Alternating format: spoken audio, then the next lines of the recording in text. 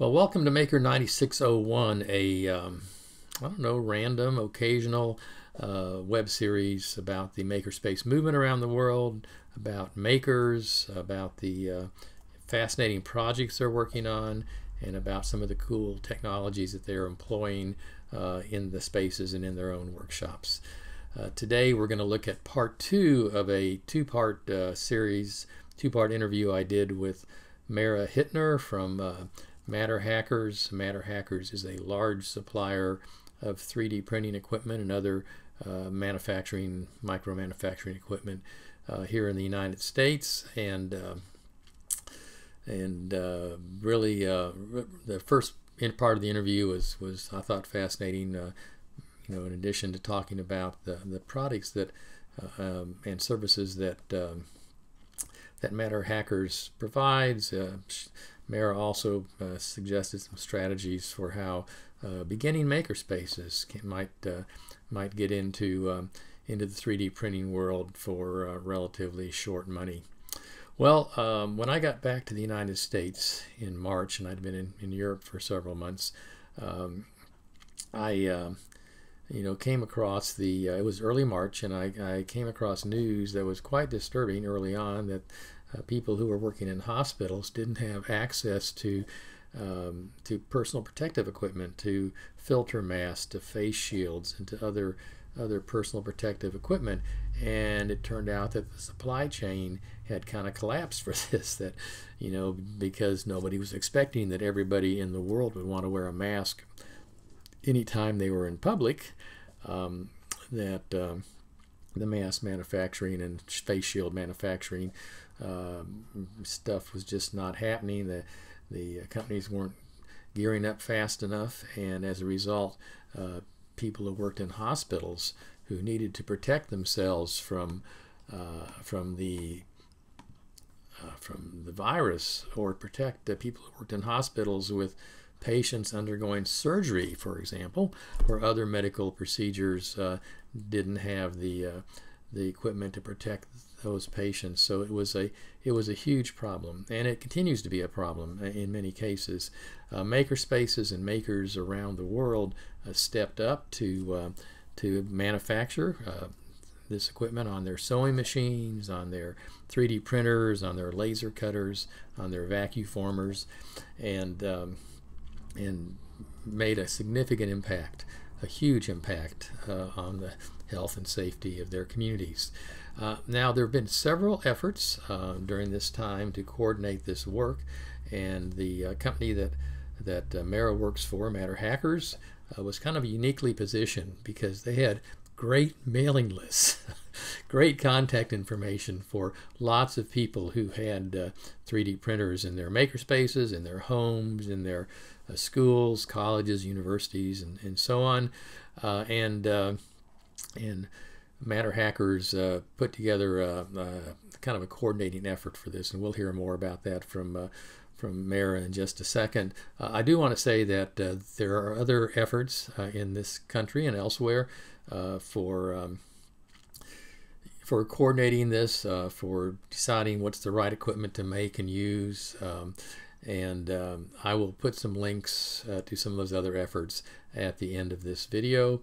I hope that wherever you are, you're staying safe. I'm going to be away from keyboard for a little bit, a week or two, but I look forward to more web goodness in the future, and to building more cool stuff in the spaces that I participate in.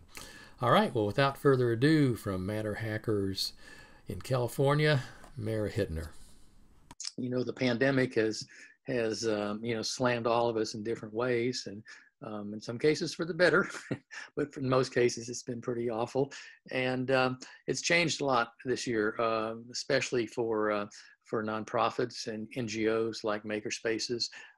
In many communities, in most communities across the country, makerspaces have canceled their in-person classes. Some of them have pivoted to online classes. They've limited access to their workshops, to their workspaces. But most important is that many of them have pivoted from being like communities of tinkerers, I mean, seriously, or budding entrepreneurs or artists or hobbyists, to becoming micro factories for building PPE. I mean, that's been one of the silver linings, I think, of COVID. And, you know, I wish it was all under better circumstances. But the community, the additive manufacturing and 3D printing community just really banded together, found a problem, figured out how to solve it. And then just with the open source nature of 3D printing, things got designed, they got iterated on, and then everybody said, okay, the, you know, National Institute of Health has given these particular designs their stamp of approval, everybody go. And it's just been amazing to watch. From MatterHackers perspective, we started, back in March, we started the Maker Response Hub. And it was honestly started because like we have clients that are hospitals, you know, like a lot of radiology departments especially have 3D printers, and they make models, you know, pre-surgical models before they go in and do surgeries.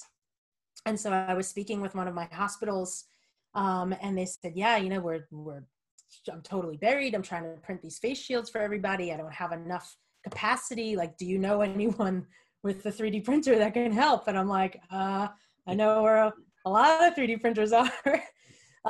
So at first we started kind of hand matching, you know, hospitals with maker spaces to, you know, make sure that their needs got met.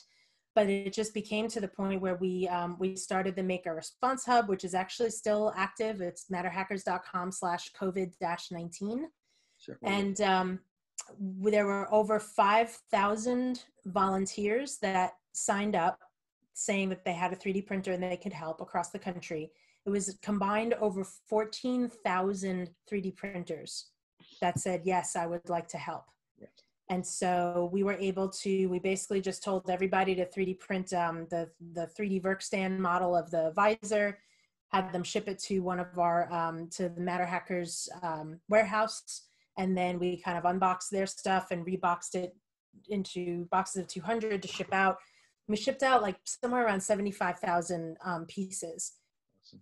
But from donations from all over the country, from maker spaces, from schools, clients of ours that had the lighting company called Gantry up north in San Francisco, and they have 100 3D printers that they use to make their lamps, and they were shut down because of COVID. So they just uploaded a new file and started 3D. They were doing 350 shields a day. Wow, that's great. It was incredible. So what you're talking about is like this, it was the first real demonstration of what we've been talking about forever, which has been a localized distributed manufacturing model, where anybody that has these very accessible machines can easily pivot for emergency response. And I think that, you know, I call it agile manufacturing. Maybe there's a better word for it, but micro manufacturing. It's like one of the victories of this really bad situation. And you know, do you see that the rise of, you see a rise in the future? You know, once we're back to somewhat normal, that do you think that the micro manufacturing activities have gained a foothold in the manufacturing ecosystem? Do you think they will continue? What's your thoughts about that? 100%. And I think that we may see 2 or 3 different models. For example, with businesses, we've already kind of seen it in a small scale where, let's say you've got a global company and they've got 150 locations across the world, and they all have the same 3D printer. And so when when there's a design change to something, or something needs to get manufactured, instead of, you know, somebody making thousands of this part and then they have to ship it all over the country, they just do digital distribution to all of their locations that have 3D printers, and then everybody prints the file. They all have the same profile and everything, and then it's done. So in the smallest scale and in the private, that's already happening. You talk about 3D printing for social good. That's actually something that MatterHackers has been involved with for probably like 4 years. We do design challenges from time to time. And then we put the files online and people can print them. So we've done them for people that have issues with their hands, designing assistive devices. We've done it for tactile models for education for students who are blind and visually impaired. We've done it for teachers. We did like a design challenge for curriculum that has to do with 3D printing. And so now I think that when you talk about doing a volunteer-based distributed 3D printing for something like an emergency response, we can do that now if there's, an earthquake, or if there's a fire, or if there's, something where there's a fix that is decided that this is really useful. Locally, people can, you just publish that file online, and then locally people can just start printing it and distributing it like we saw with COVID. Yeah. But I think there's also an opportunity for, one of the things I'm working on now with Maker Response Hub is actually working with teachers for the visually impaired. And there are 3 or 4 models that we've identified that are very useful for students who are blind. And so we kind of put up a little Google form and had, a couple of people sign up saying, yes, I would like, a couple of, 3 or 4 models of these particular designs. And then I kind of took a look at it, took a look at the Maker Response Hub, found some local volunteers that could print those parts, and then got them printed and got them to that teacher. So, you're talking about like there's the macro level, and then there's like the small things that we can just kind of be doing to help each other. And I think that makerspaces especially have such a great opportunity to use this to really be in touch with their community, and to really kind of bridge that gap between like just people that maybe aren't tinkerers or don't know themselves to be people that would go into a makerspace, but maybe they have a professional need that, some sort of altruistic relationship can happen with makerspaces. Maker Response Hub, I really would like to be evergreen and just be available for anybody that needs, that has a need for people to volunteer for 3D printing. And other than that, just kind of seeing where everything goes and supporting people with distance learning, supporting people through this pandemic in any way that we can, as well as supporting our professional clients and our aerospace clients to keep working and keep innovating no matter what our situation is going to be, bringing manufacturing back to America in any way that we can, keeping our supply chain healthy by giving people the tools to really produce things on the fly and locally.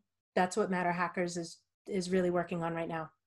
Well, thank you so much. I know that, talking to a few people on video may not be the best use of your time. And I really, I love it.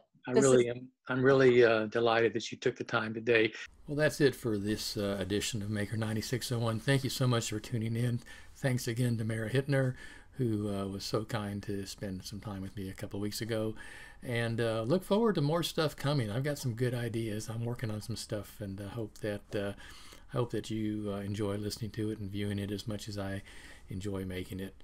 Well, I'll see you in the future tense if I'm lucky, and hope that everybody has a smile on their face. And remember, the virus that we all should be spreading is kindness.